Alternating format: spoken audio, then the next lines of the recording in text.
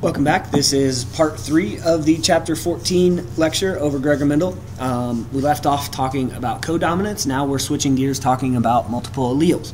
So when we see more than 2 alleles, like our ABO blood groups, when we see that, then we're going to see a specific inheritance pattern. And let me kind of get into the weeds a little bit with the blood groups. So the result is there are going to be multiple genotypes and phenotypes. Like it says on the screen there, it's really common, and it seems like it muddies the water. It seems like the math doesn't work well until you get the patterns to fit right. So with our blood types, we've got AB, A, comma, B, comma, AB, and then O. What determines your blood type, of course, is your genotype. So if you've got homozygous A, so before I get into that, this notation, don't be confused by this notation. This means chromosome, gene. Chromosome, gene. You've probably seen sex-linked crosses where you had like an X and an A or something like that. Same notation.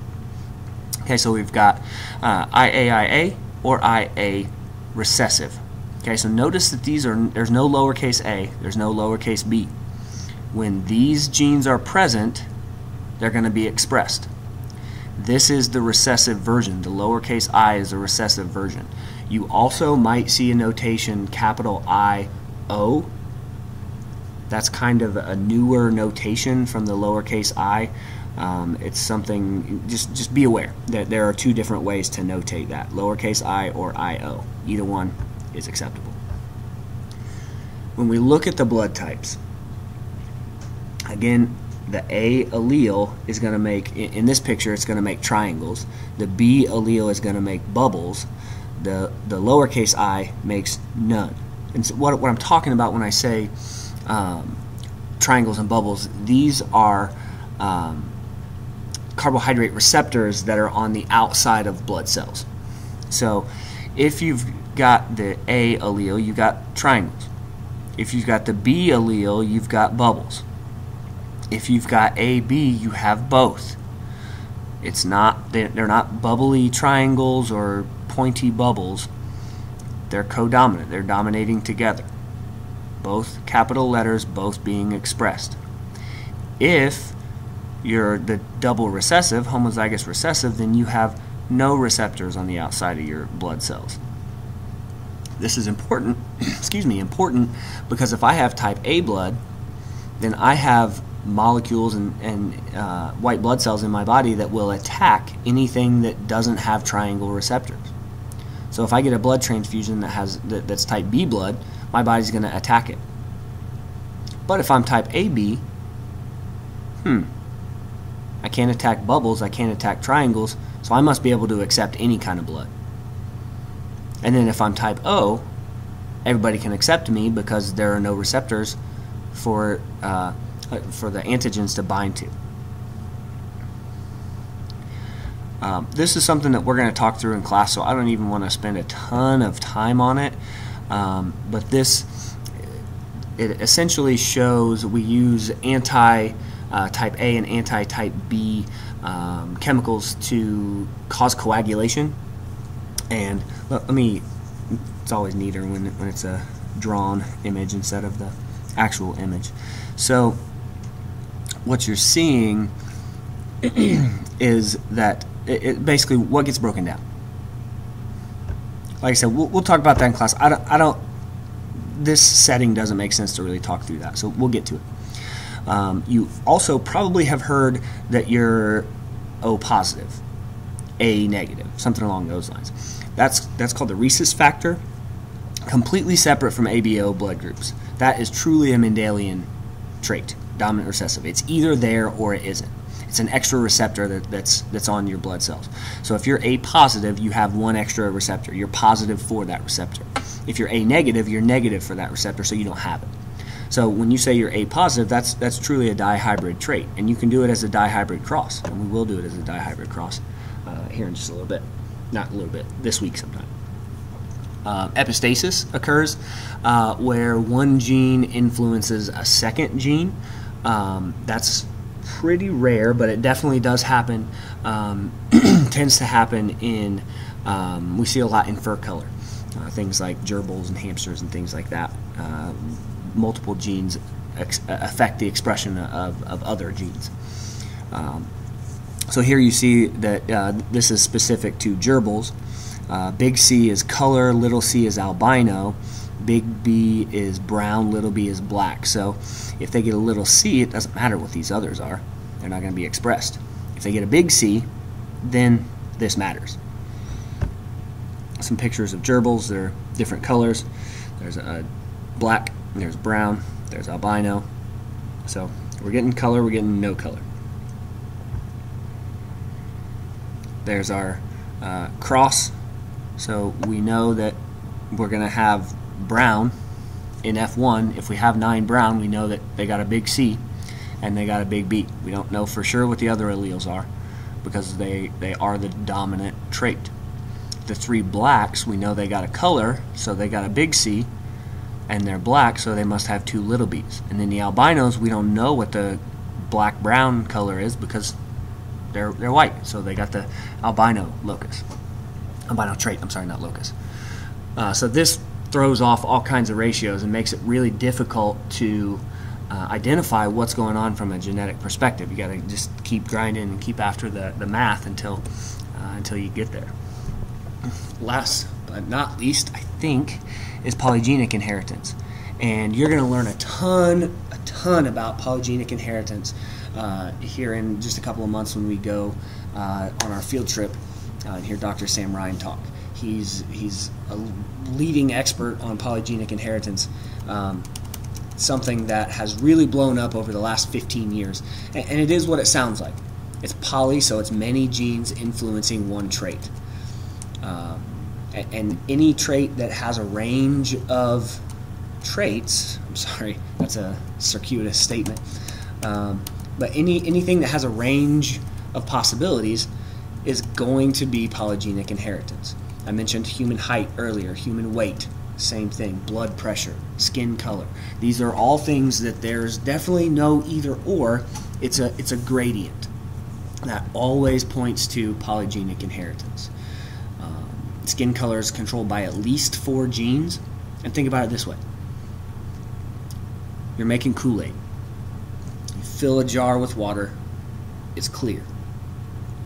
You open up one packet and dump it in there, and it gets, maybe you're making red Kool-Aid, so it turns a little bit pink. You dump a second packet in there, it gets a little bit redder. Third, fourth, fifth, sixth packet, you're getting some dark red Kool-Aid. Maybe diabetes also, but the idea is every packet that you add makes the Kool-Aid a little bit darker. Same thing is true of our genes. Every gene that you turn on makes us a little darker. This person has, notice we've got 3 on, 3 off. It's possible that they have a baby that has all 6 off. It's also possible that they have a baby that has all 6 on. And we can do a Punnett square for this, but there are 64 cells, and we don't want to do that, for darn sure. But this shows the range of skin colors. And this is also, I had a friend who, I'm sorry, not a friend, my cousin is white. She had an African-American boyfriend, I think. They had a baby, and the baby, when it was very first born, he was white. And so there was a big, I don't know, everybody was always like, oh, is this really his son, or has she been cheating on him or something like that? And they did paternity testing, and it came back, yes, this is your kid. You guys are the parents of this kid. She wasn't, well, we don't know that she wasn't cheating on you, but this isn't the product of her cheating on you. It's the way the genes worked out. Your kid had fewer genes turned on than you do, so you're darker, he's lighter. So the result to this is we get a range. Mendelian ratios fail completely. Traits definitely run in families because you're inheriting multiple genes. So offspring are often intermediates between parental types. So that would be where my cousin and her boyfriend expected maybe a light-skinned African-American baby or a dark white baby or something like that, and it just didn't. You're not always a blend, but sometimes you are. One dead giveaway that polygenic inheritance is going on is if you plot your traits and there's a bell curve. That's almost always indicates that polygenic inheritance is going on. We often study human genetics in pedigrees because of that gestation period I mentioned earlier. It takes 9 months to go from one generation to the next. There are a small number of offspring. We don't have litters of pups, or our seed doesn't get spread everywhere and pollinate lots of different plants or something like that. And we have a long lifespan. So, and then of course on top of that, there are the ethics involved with doing genetic testing on humans. So it's important that you be able to interpret a pedigree chart. Pedigrees are basically family trees.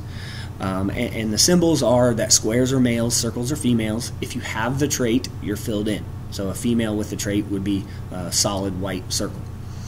I use black on printouts so that you can tell what's filled in. Sometimes you'll see a heterozygote marked as a half-filled box or a half-filled female. That's not always the case, but some pedigrees do that.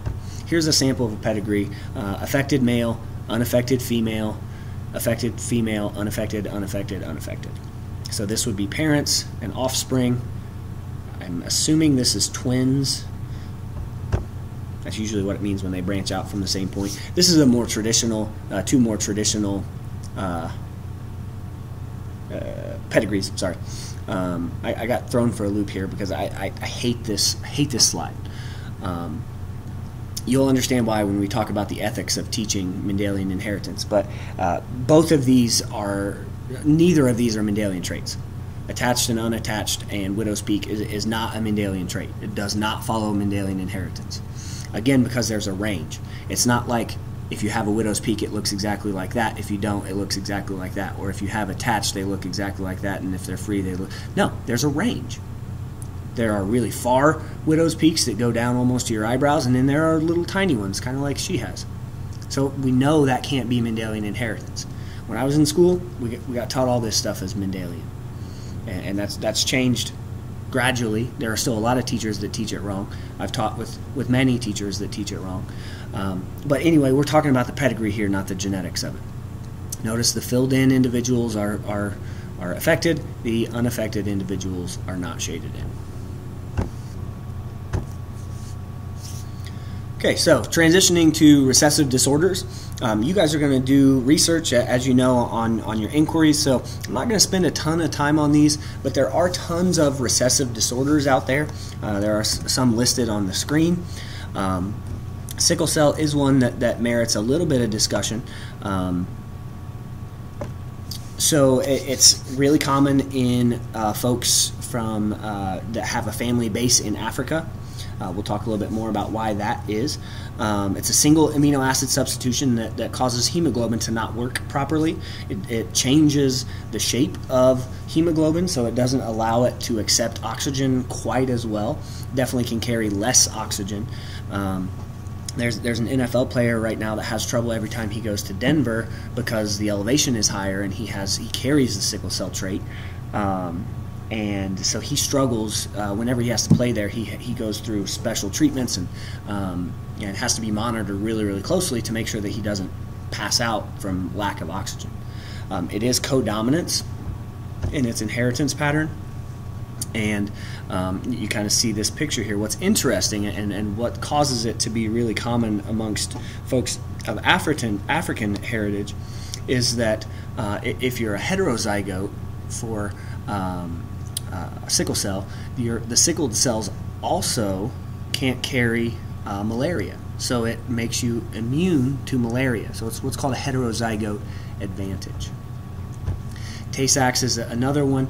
If you've seen Lorenzo's oil, that's about Tay-Sachs. It's really common in Jewish populations. Anytime you have a population that marries within itself, you're going to have an increase in recessive diseases and disorders like Tay-Sachs. Brain cells can't break down lipids, so lipids build up in the brain, and the child usually dies by 2 or 3 years old at the oldest. So that's the end of video 3. We'll wrap up with video 4 here in just a minute.